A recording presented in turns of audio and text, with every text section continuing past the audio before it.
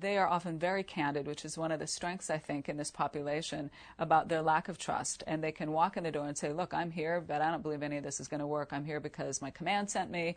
I'm here because I don't know what else to do.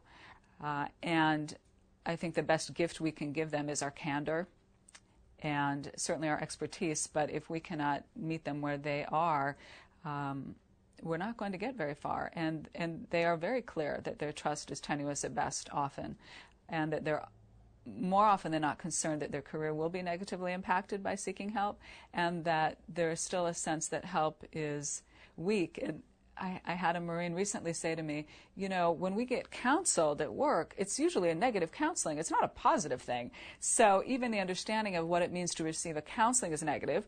And then they say, you know, therapy's for the crazy people. So what am I supposed to do? Do I go to get counseling or therapy?